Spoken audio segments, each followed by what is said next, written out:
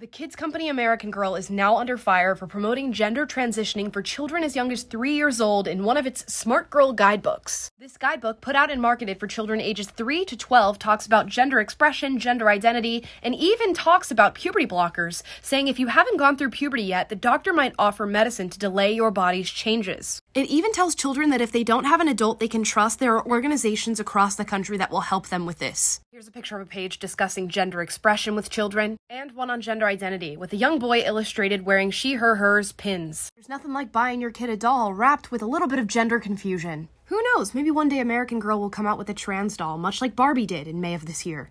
I know a lot of families that have been supporting American Girl doll and buying their dolls for their children, and I would be rethinking that right about now if I saw this.